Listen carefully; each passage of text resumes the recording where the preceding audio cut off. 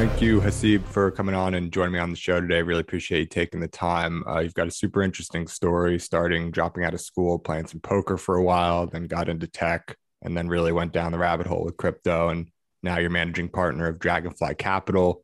You guys recently raised $650 million for Fund 3, so congrats on that. I think for Thank those you. who don't know you, best place to get started is just with your story. And as always, sort of the earlier willing to start and talking about some of the decisions you made along the way to get to where you are today would be great. Yeah. Well, first, thanks for having me, Jake. My backstory, it's a somewhat circuitous one. So as you mentioned, I got my start before I ever got into crypto or the tech industry. I used to be a professional poker player. Did that for 5 years, from when I was 16 years old until I turned 21. When I was 19, I was ranked one of the top 10 online no limit hold'em players in the world. Made a lot of money at a young age, made a lot of mistakes, learned a lot. It was a strange way to grow up. Probably definitely not a traditional adolescence when it comes to learning things. Often people try to. It's hard not to notice that there are a lot of folks who came up in poker who ended up finding their way into crypto, and I think it's for a good reason. There's a lot of crossover between poker and crypto.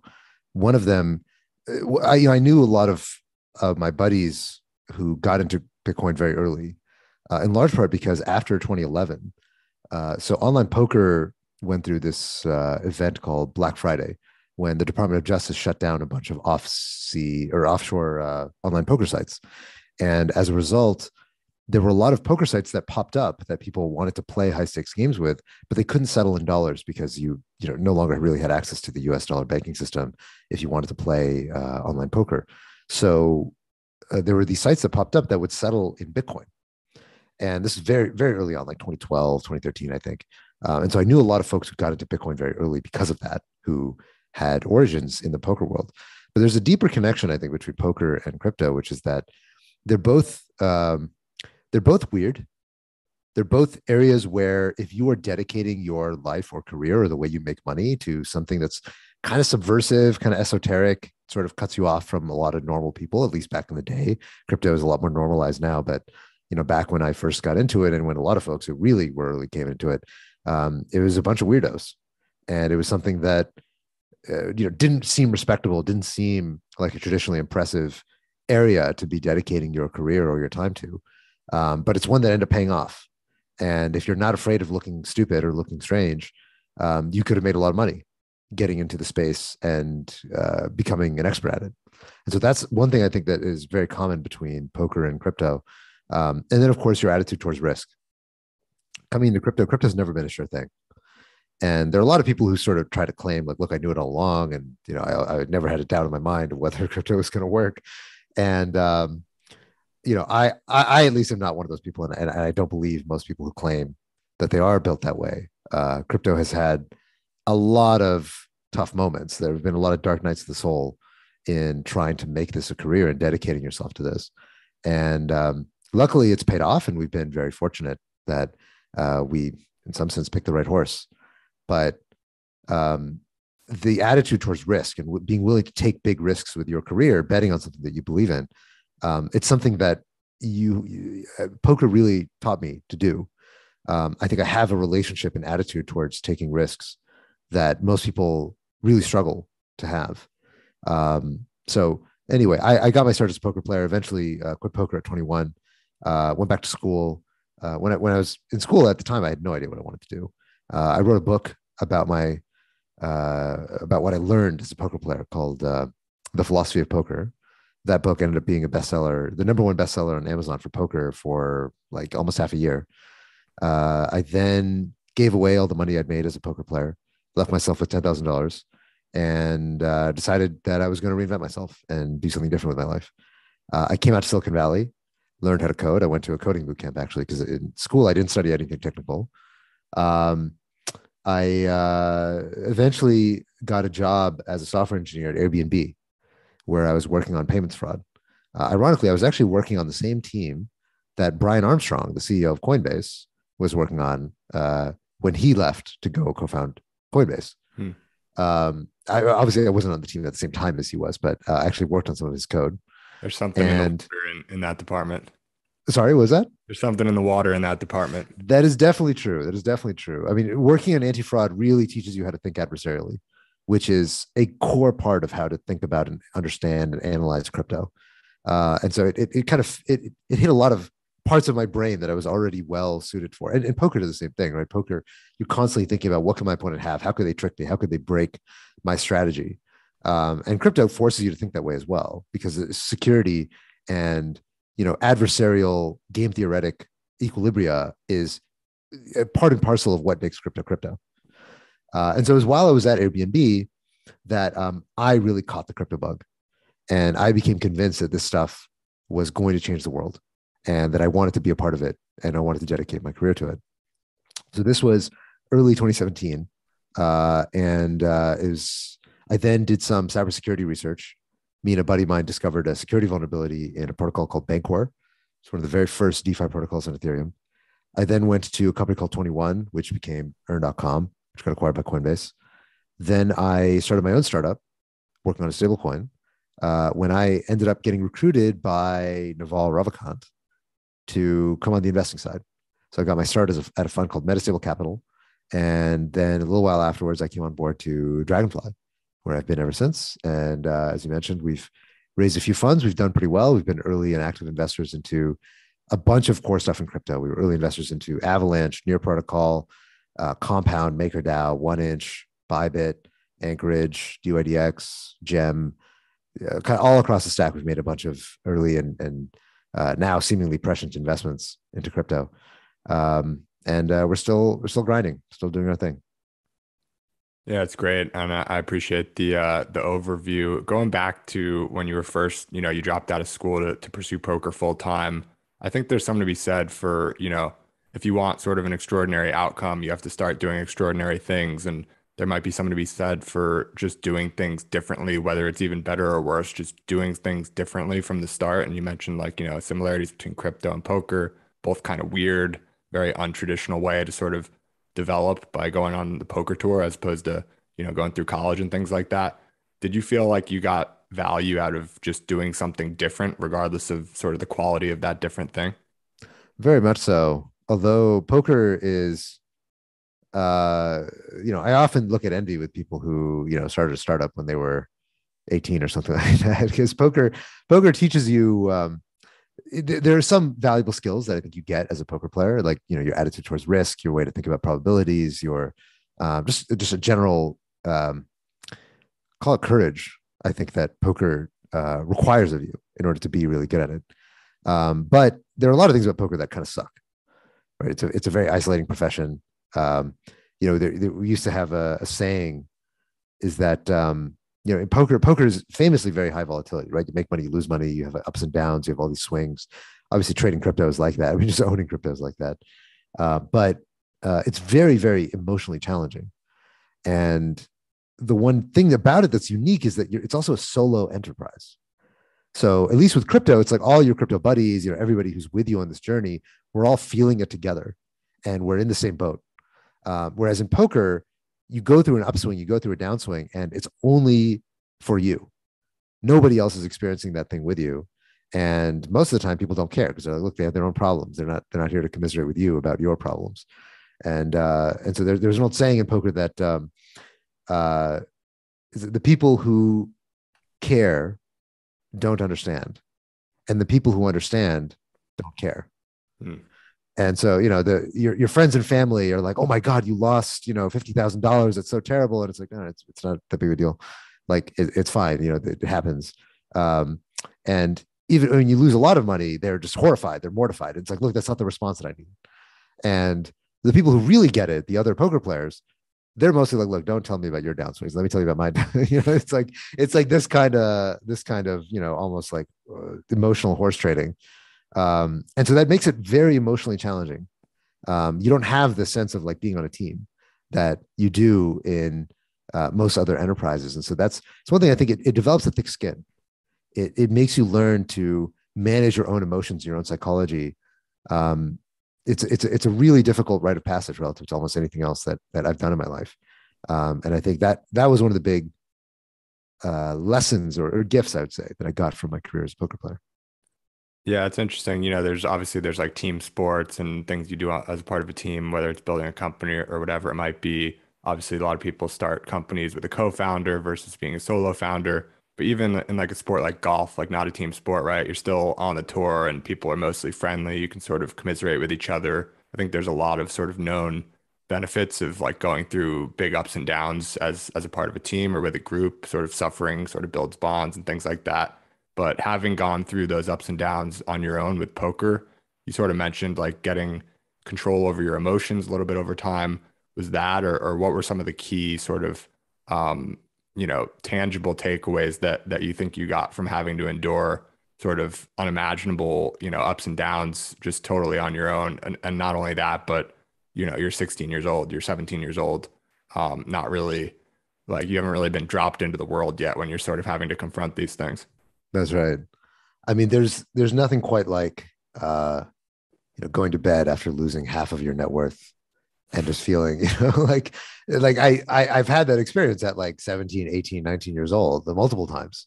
And this sinking feeling in your gut that like, oh my God, I can't believe what I've just done. Like months of my life have just been completely wiped out in a single night of bad decisions. And you just learn that it's going to be okay, and that I'll wake up tomorrow and it's going to suck. And then the day after that, I'll kind of get used to it. And the day after that, I won't even remember that this happened. And I'll just be in this new place ready to move forward and to go do the next thing. And so you learn just by collecting enough bruises, really, that that human beings are resilient. Like we're built to be able to survive hardship, because we were adapted to do that. I mean, if we didn't, then we wouldn't have survived in our lineage. And so, I guess the biggest takeaways for me is not even that poker made me stronger or that poker made me more resilient, but poker made me realize how resilient I already am. And people often ask like, okay, how do you become more emotionally resilient? How do you become emotionally stronger at weathering volatility or hardships? And there is no there's no technique that poker teaches you. It's like, oh, if you do this, if you recite this mantra, if you make these propitiations, then you won't feel bad. The answer is that you will feel bad. If you lose a lot of money, if you make a bad decision, if you mess things up, you're going to feel crappy about yourself. But what poker teaches you is that, yeah, this too will pass. Like you just have to bear through it. You have to understand that you have to feel your emotions and get past them. There is no choice to be able to suppress your emotions. That's not a thing. Nobody is nobody who does challenging and difficult things gets through it by suppressing what they feel. They get through it by feeling what they feel and then moving on. And that I think was one of the big lessons for me that poker gave me at a relatively young age. And I think that what I've noticed after leaving poker that I've been able to do much more effectively than other people, not even looking at investing, is just the ability to realize that like, hey, I should do X, and then doing it. And that follow through, just like, look, you look coldly or clearly or rationally at a situation, you decide what the best thing to do is, and then you do it. And what I found is that it's surprisingly really hard for a lot of people to just do those simple steps. A lot of people can identify what the right thing to do is. I mean, if you can't identify the right thing to do, then that's a deeper problem. But if you can identify the right thing to do, a lot of people can't pull the trigger. They can't say, okay, great, then I'm going to say goodbye to my friends and family and go move to this new country, or I'm going to quit my career and go start this new one, or I'm going to, blah, blah, blah, whatever that thing is. That like you look at the evidence and you decide what the right thing to do is. The follow through is really hard for people. And I think one thing that poker taught me is that trust your judgment, trust your analysis. If you think it's the right thing to do, just go and do it and don't look back. That skill, poker teaches you to do that over and over and over again. Every hand of poker you play, you have to rationally look at what is the right thing to do, and then you have to do it. And the step of just doing it is the hardest one, and it's what most people fail at. And that is, to be honest, what I credit a lot of my career success to, because when coming into investing or coming into crypto, I didn't come in with a tremendous amount of advantages, right? Or even coming to the tech industry. I didn't study anything technical. I had this weird ass background as a professional poker player. I came to it at a relatively late age because I spent so much time dicking around as a poker player. I graduated, I think it took me 7 years end to end before I finally graduated from college. I went to a state school, studied liberal arts. I studied English and philosophy in school. Um, and so everything that I have done since then has been a progress, has been attributable to me just figuring out the right thing to do and doing it. It's not because I have some tremendous advantage or that I have connections or that I have anything else like that. Just that I figured out the right thing to do and I did it over and over and over again. And that's, I don't know, it sounds trite, but that is really the way that I see the path to success. Yeah, no, I think the emphasis on the doing it once you figured it out is super important. And like you said, like it's sort of surprising. I mean, I'm not perfect in this dimension by any means, far from it, but I think it is just surprising to see like it's actually not that hard to figure out what's like basically right, like in when it comes to like health, for example, right? Like exercise, like don't overeat by a ton, like don't smoke. There's a few things that are just like obviously or more or less like obviously correct. And you Mm-hmm. don't really need to like spend a ton of time figuring out like the delta between like eating, white rice or brown rice or whatever. Like there, you don't have to figure out, deep, like 99th percentile smartest person on like what to eat. You just need to like do the 80% thing that sort of gets you there. And a lot of people just don't do it. And I think trying to like, the excuse that you need to figure out a little bit of a better plan, like a incrementally better thing to do, just sort of holds a lot of people back from just doing the thing that they just know is right. And you just sort of put that off forever. Um, when you were, first of all, there's an excellent podcast out there, so we won't dig into it too far, but you spoke with someone with relatively few podcasts. I forget who it was and I forget the name, but if you search Haseeb's name and risk, I think it should come up. And you guys talked a lot about risk and how you view, like sort of expanding more on this point that we've talked about how poker built your risk tolerance and how people need to take more risk and things like that. But I'm curious, one thing that wasn't sort of discussed is there anything that you do now that has sort of stuck with you as like a practical, an actual practice that people can sort of take and copy in terms of either like imagining the worst case scenario? Like Tim Ferriss has a pretty good thing on this where he sort of Mm-hmm. forecast what's the worst thing that could actually happen, and it tends to be sort of, and then how could I mitigate that, et cetera. And it tends to be a lot less bad than sort of your just like very ambiguous imagination of like, oh, everything would be terrible and like there's no coming back from this. And then secondarily to that, just things that you might do to like increase the small risks that you take day in and day out and just make sure that you sort of keep exercising that risk and, willingness to fail sort of muscle. So that's a good question, and I think I have spoken at some point before. I don't remember when, but I have spoken at some point before about the idea of looking at the downside, and almost always the downside is less than most people think it is, especially for the kind of folks who are listening to a podcast like this. Chances are your downside, unless you're, I don't know, you're like insider trading or something, then okay, maybe there's a big downside that's worth mitigating. But for most things in life, it's actually really easy to come back from things that you would think would be very difficult to recover from, right? Like you go make a career switch or you go, make a bet on some new industry and it doesn't work out. It's like, yeah, you can just go back to the thing you were doing before. Like it's not a big deal. You lost maybe, half a year's worth of wages or something like that, which like you can absolutely recover from and just, spend less this year. So, the other thing that people tend to underestimate is their ability to habituate.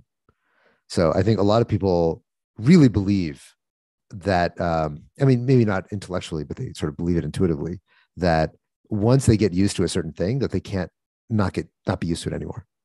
And one most ironclad thing that we know about human beings is that they habituate crazy fast, meaning that when you enter into a new environment or your circumstances change, you get used to that new level very quickly, and it just becomes just blends into the background. And you stop even noticing it. And I think that if you understand that about human behavior and about yourself, it becomes a lot easier to take risks that may result in a material change in your day-to-day life because of the fact that with some confidence that if you make a big change, you'll probably just get used to it within like a couple of weeks. It's not going to be this like catastrophic. Every single day, you're going to feel the fact that you live in a smaller house, or you're, eating less fancy food, or you're blah, blah, I don't know, all the stuff that people are, once they have, they're terrified to lose. And I think that's one of the biggest things that holds people back is that when you are looking at the risk, like, yeah, there's a risk that like you might lose money, or you might make less money, or you might be less assured that you get X, Y, and Z. But it's like, if you think back to the times in your life when things really did go south and shit really did hit the fan, most of the time, like, you were fine. You adapted, you dealt with it. You were okay. And having confidence in your ability to habituate to different circumstances is, I think, one of the biggest things that gives you the license to take more risks in your life that are going to end up paying off in the long run. The other thing I'd say is that, if you are in the practice of taking risks, I mean, step one for most people is like, just take more risks and take more intelligent risks. When I say take more risks, I don't mean like, go, play roulette, or just, go bet your life's worth on individual names in the stock market. I mean, more like take risks with your work, with your life, with your energy, with your attention, and take risks within your relationships. Establish new boundaries, build new friendships with people who you didn't think that you could make friends with. And in reality, like you said, the downside is usually very limited, right? You go reach out to some very impressive person that you are tangentially connected to, and the most likely risk is that they just don't respond to your email, or they don't respond to your message. And it's like, okay, well, who cares? What materially changed in the world? Nothing. That paralysis is the first thing that most people can't get over. But then the second level, once you are somebody who is actually willing and capable of taking risks on a regular basis, then I think that the next level that most people don't do well enough is, once you are attuned to taking risks, most people are not sufficiently patient. And that is one thing that I learned actually a lot from Naval, is, if you are looking for your next opportunity, or looking for your next big thing, or the next thing to take a leap on, most people are too anxious to really sit down and wait for the right opportunity. They will say like, shit, I got to do something. Like I want to like pick my thing, or I want to like whatever.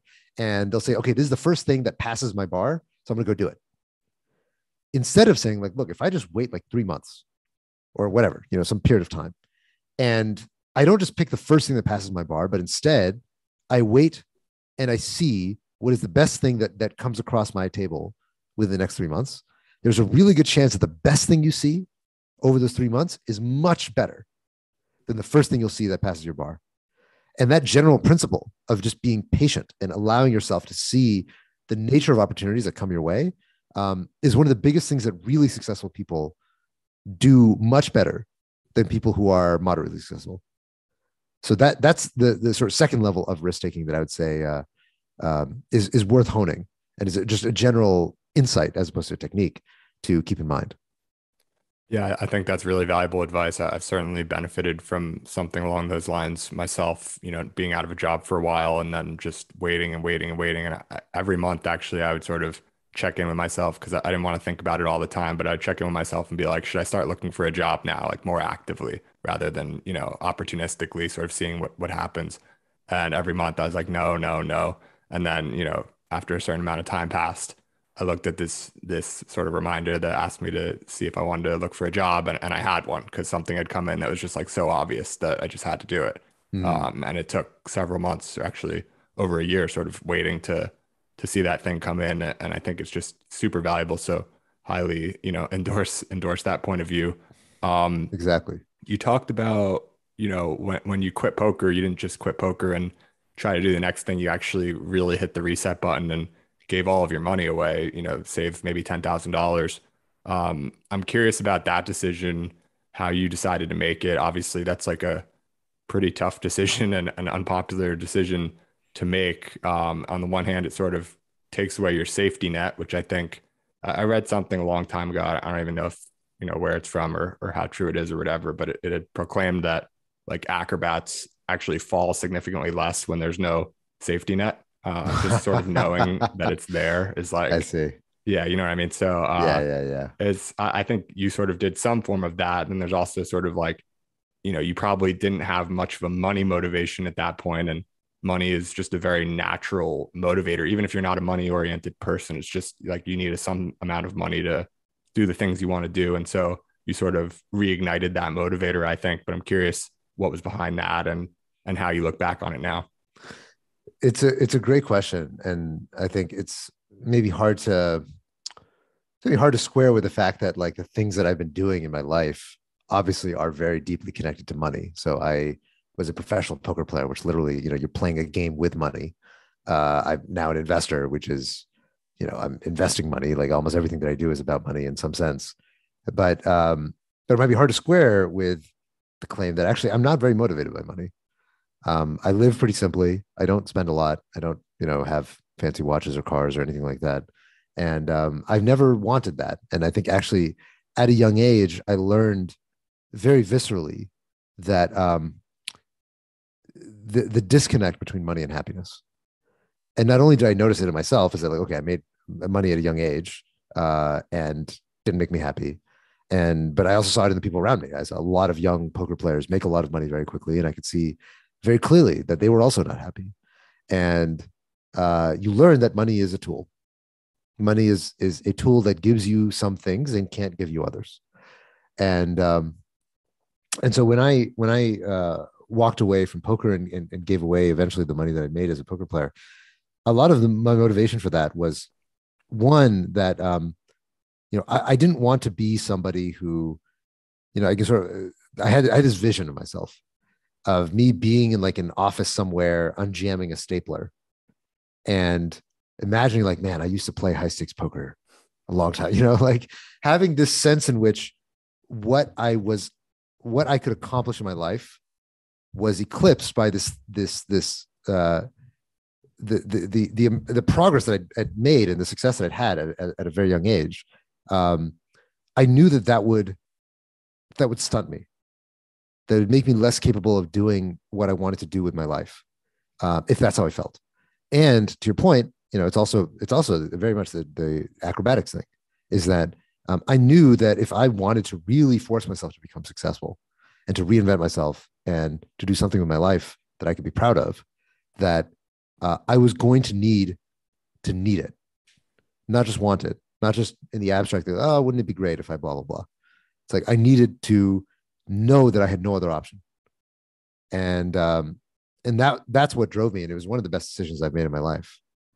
And, when I came out to Silicon Valley and got into the tech industry, part of what motivated me, and, I went through a long time of trying to figure out what exactly I wanted to do with my life. And I was very unsure for many years.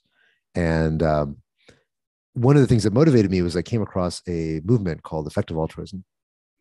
And effective altruism, it's a kind of panoply of ideas. And but one of the core takeaways is one of the strategies to having maximal impact in the world is what's called earning to give. And it's actually something that Sam Bankman-Fried from FTX has now become sort of minorly famous in his own way, also subscribes to. And it's the idea of if you want to have maximal impact on the world, one of the best ways to do it, well, not the only way, but one of the best ways to do it is to make a lot of money and then donate that money to high impact charities. And the idea is that by doing that, you can actually have more impact than you could yourself. So if I were to go, let's say, go work for the Peace Corps, I could potentially do that. I don't know that I'd be amazing at it, but I could do it. And I would have some amount of impact.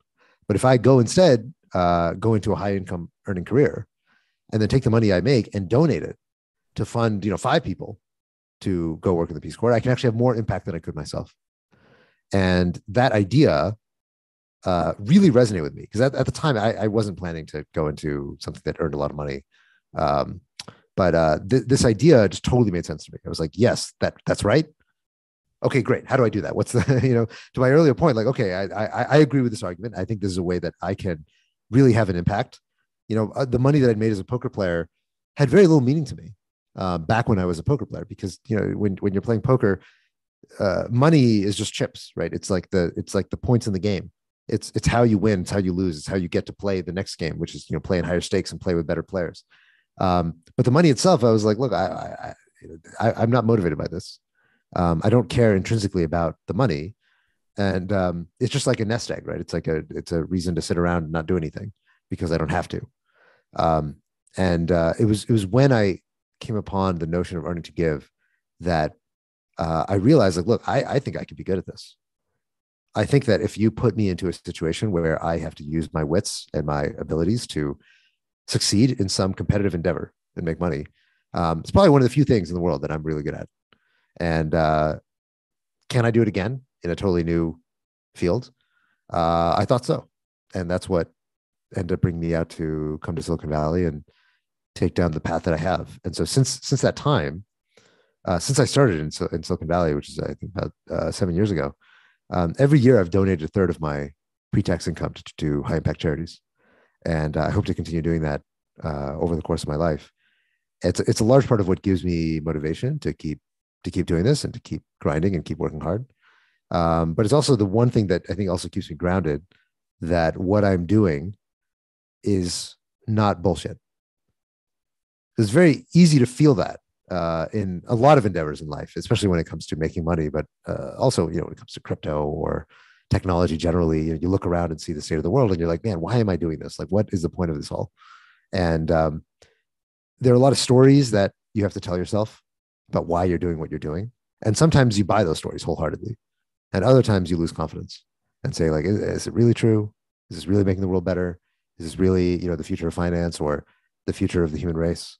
Good days, I swallow it wholeheartedly. On bad days, I'm like, shit, I don't know. But it's the one thing that I know I am doing, that I'm having an impact on the world. And that is, for me, a lot of my North Star when it comes to what keeps me motivated and driven to continue trying to operate at the highest level.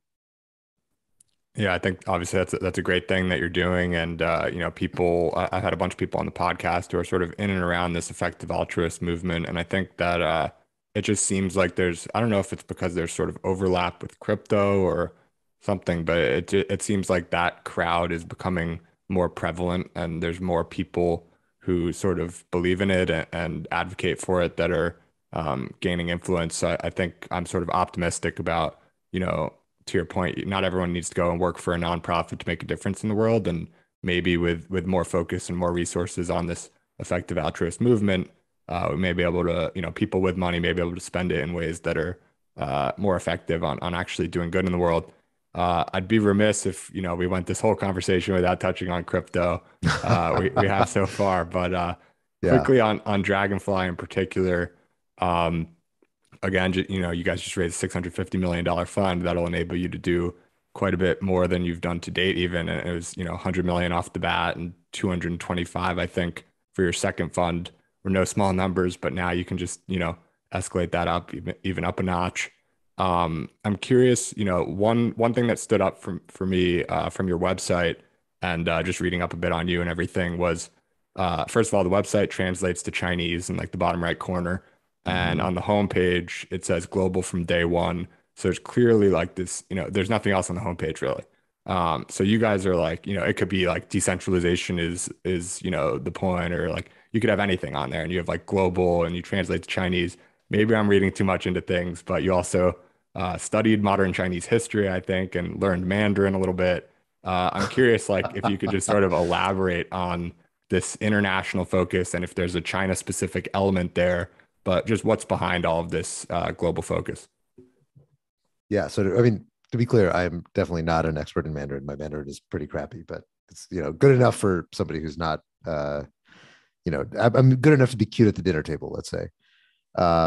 So our fund, in the early days, in the very beginning of the fund, back when crypto was kosher in China, China was a big focus of ours.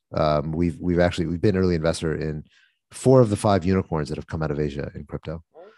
So we were seed investors in Amber, seed investors in, which I think they just raised at 3 billion, seed investors in Matrixport, which raised over 1 billion, seed investors in Babel, which raised 2 billion. We led the Series A of Bybit, which is one of the largest exchanges in the world today. So we've been very early investors in a lot of the important platforms that have come out of Asia in crypto. But of course, I'm here in the US, and a lot of our team is based in the US. And so they are kind of the 2 centers of gravity of crypto, is Asia and the US. Now, since last year, when China enacted the crypto ban, a lot of that activity has migrated out of mainland China into Singapore, right? So it's no longer kosher in mainland China. And so we are setting up a home base there. I was just in Singapore a couple months ago, And I spent a lot of my time there, and a lot of our team spends our time there. So our view, broadly speaking, is that crypto is a global phenomenon. I mean, the whole point of crypto is that it's borderless, permissionless, decentralized, blah blah blah. But if you look at crypto Twitter and you spend most of your time trying to imbibe what the Anglophone community thinks about crypto, you'll get this impression that it's really about the US, or it's about America, or it's about whatever. Of course, America is a huge part of the market, but it's not the only part of the market. Crypto is a global phenomenon from inception, and to ignore what's happening in Asia, which by most definitions is actually the largest market for crypto. Asia has more trading volume than the US. Most of the largest exchanges in the world are in Asia; they're not in the US. Most of the enterprise value is in Asia, not in the US. Even most of the users, if you look at whether you look at exchange users, so owners of crypto, or whether you look at Web3 users. Actually, if you look at MetaMask users, which is the largest Web3 wallet, the US is number 3 by country in terms of MetaMask users. It's not even close to number 1. And so what that tells you is that crypto has always been global, but there are very few firms that actually are able to cover the full picture, that can actually really see the full elephant of what crypto actually is on a global scale. And that's what we try to do. So we partner with the best entrepreneurs, both in the East and the West, let's say. Everybody in the team is global. Everybody in the team travels. We're also pretty technical in our DNA. So, I'm a technologist by background. More than half our team is technical. And I think that puts us in a pretty unique position within crypto to try to cover what crypto is doing on a global scale. And it's core to our DNA, and we intend to keep doing it as long as we can. Yeah, it's great. And I know like sort of the funds the funds team at large, but led by yourself and the other managing partner, you guys have been able to sort of develop some pretty interesting perspectives and ones that from my view sort of go against the grain, or at least sort of novel in their presentation. So one you did recently was the blockchains as cities. We'll sort of skip over that here because we're running up on time, and you did a great segment on Bankless about that. I'd encourage people to go listen to. Another one, though, was on decentralization and why you thought, decentralization was not the end all be all. It was critical for Bitcoin success, but it's not necessarily critical for your crypto startup in XYZ space. Could you talk a little bit more about that? And then if you do get to the point where you talk about sort of the S curve of it, I'm curious if there's sort of another level where, Bitcoin, I think, I'm not sure if you would argue, but I think there's certainly some people who would argue that it's still not 100%, right? Like it could be attacked by a sufficiently large force like a government or a three-letter agency or something like that. Is there another level of the S curve that can be attained which sort of surpasses that? That's one question I have on it, but would appreciate your sort of overall download on your thoughts on decentralization and why it's maybe not as important for some projects as people think. Yeah. So decentralization is kind of, we now see it in crypto as being this primary virtue. It's like, it's almost attained a religious quality within crypto discourse and crypto culture. And anytime that something becomes borderline religious, you start having to be very, very careful about what gets smuggled into the concept and where the concept is actually useful and where it's now being cargo culted. And my view broadly is that decentralization as a concept has gotten so untethered from its core usefulness that it's imperative that you kind of take a step back and really try to think from first principles. Why is decentralization important? Let's not just blindly assume that decentralization is important for its own sake, because I don't believe that's true. Decentralization is not it's not a direct goal, it's an indirect goal, meaning that the reason why we care about decentralization is it gives us other things that we actually care about, right? So another way of saying that is like, why is Bitcoin decentralized? Bitcoin is not decentralized because decentralization is this great thing, and it's what it means to be virtuous is to be decentralized, and therefore Bitcoin is the most virtuous. That's not why Satoshi made Bitcoin decentralized. Nobody gave a shit about decentralization before Satoshi decided the way to make Bitcoin work was to make it decentralized. Now, what do we mean by make it work? What we mean is that the two properties that Bitcoin needed to be decentralized for is first, censorship resistance, and then two, the censorship resistance, meaning that nobody could take down Bitcoin and nobody could stop somebody from being able to use the Bitcoin network. right? And then second is legitimacy, which is that when something is decentralized, it makes people feel that this thing is reliable and it's legitimate, meaning that it's not going to change in a way that is inimical to its overall goals. It's very, sort of very likely to be robust and to stick around and kind of do the same thing. And people view the code, the infrastructure, the principles behind this thing as being fairly arrived at. That's what decentralization does. That's why it's important. So now the question is, when you're starting a startup, right? Let's say you're doing some random NFT project, and you say like, "Oh, your thing is not decentralized enough, or it should be more decentralized. We're going to do all this work to decentralize it." What is the decentralization giving you? Right? What is the actual end thing that you care about that you're getting out of decentralization? And the answer oftentimes is, I don't really know. The answer is sometimes like, I want people on Twitter to stop yelling at me, and that's why I'm going to make this thing more decentralized. But in reality, your biggest problem is probably not censorship resistance, nor is it some notion of legitimacy. Very often, people are just making things decentralized for its own sake, because they think that this somehow makes things more virtuous. And now I give this notion of what I call the decentralization S-curve, which is this idea that decentralization is also not linear, meaning that more decentralization does not always lead to the same outcome, right? There's some degree of marginal analysis you need to do to say, at the margin, if we make this thing slightly more decentralized, how much more value do we get out of that? And the answer actually changes based on where you are on the decentralization curve. So if you are, if we think about decentralization in terms of how it gives you censorship resistance, then let's say that you are, let's say you're a new layer one, okay, and your validator set is extremely centralized. It's like all your friends and service providers who your investors, right, and they're the ones running all the nodes. So you might say, okay, this thing doesn't look very decentralized, meaning that if the core team said, hey guys, let's like turn off the blockchain today, everyone would turn off the blockchain. But if you start decentralizing the validator set, then very quickly, as you start decentralizing and bring in third parties who are not connected to everybody else, that very likely is going to increase the censorship resistance very drastically, right? So just adding 5 independent parties to your validator set really significantly increases the ability for the core team to just say, hey guys, we're totally changing everything now today. There would be more likely to be a revolt. There would be people who would stand up and say, no, I'm not supporting that new change. That makes a big impact. However, as you start, you decentralize the validator set, you decentralize the code base, you create a process around blah, blah, blah, you do all the stuff that makes it so that there are multiple clients, there's multiple teams, there's blah, blah, blah, blah.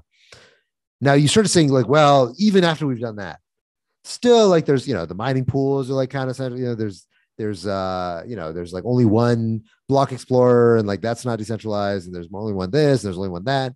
And you start going down the list of things that you are going to complain about not being decentralized enough. And as you quote unquote decentralize more of those things, you just get less bang for the buck, right? Like actually, it wasn't the case that now the core team could just unilaterally change things and influence the blockchain. But to the point you made earlier, if a nation state or an extremely well-capitalized attacker decided like, hey, I want to shut this thing down, they can still do it, right? So even if you add the second block explorer, it doesn't change anything. Meaning that still the team can't do anything and the nation state can still break you. And so there's a diminishing returns past a certain point of decentralization where you stop getting very much bang for the buck. And when you're thinking about what is actually the biggest problem that this blockchain needs to resolve, oftentimes the answer is not decentralization. And it's an obvious point, but it's one that I thought wasn't made very articulately by most people in the crypto community. And so that's why I wrote up a piece kind of describing this argument in detail. So then on that point with the S-curve that I sort of hinted at earlier, is there another level where you think that it would probably be Bitcoin or possibly Ethereum, but another level that can be attained in terms of decentralization and probably the overall value that it would not be attackable anymore, not feasibly at least? So I suspect that I actually suspect that it would not be Bitcoin, but rather Ethereum that would be most robust against a nation state level attack. Although it depends on how you're imagining this kind of attack, right? So let's say that a nation state wanted to take down Bitcoin. Well, nation states have the resources to be able to 51% attack a network the size of Bitcoin. So, I mean, to be clear, I can find no conceivable reason or circumstance under which they would want to do that. But let's say that they did. In principle, it'd be doable, right? You could acquire enough of the stake, or you could bribe enough people, or whatever. Or sorry, not the stake, but the mining machines, in order to make this happen. And certainly, as the block reward gets smaller, and as the Bitcoin halvings take place, which means that there's just going to be less hardware pointed at the same hash rate, that it will be easier over time to crowd out the Bitcoin hash rate and to 51% attack that network. Now, what's the motivation to doing that? I don't know, unclear. You like short Bitcoin and you make a little bit of money, maybe.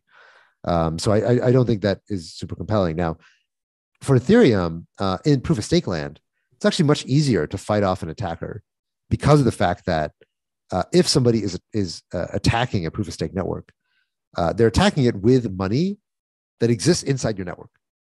And so if everyone agrees, like, hey, we just saw that, like, North Korea or, some other, rogue actor is trying to break our network.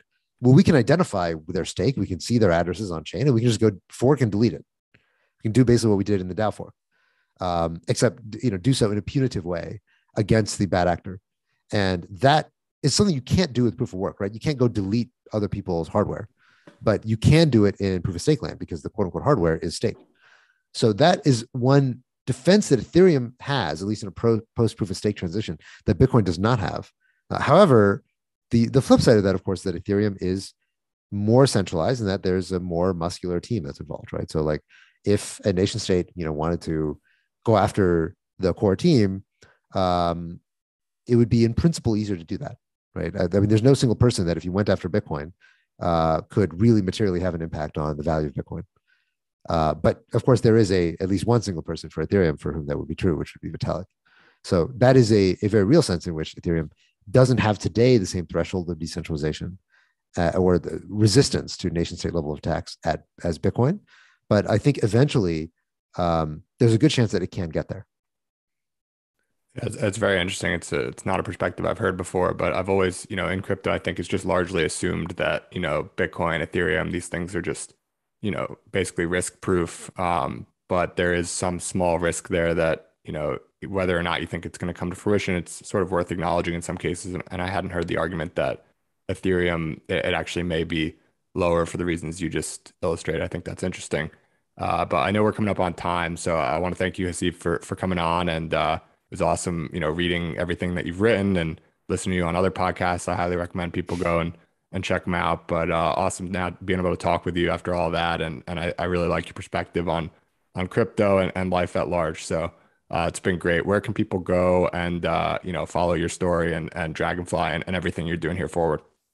So the easiest way is just to Google Dragonfly Capital. You can find our website, and then we link to a lot of our research and writing. And then just follow me on Twitter. So just Google my name, Haseeb, Haseeb, and you'll find me and give me a follow and see what you think about what I do.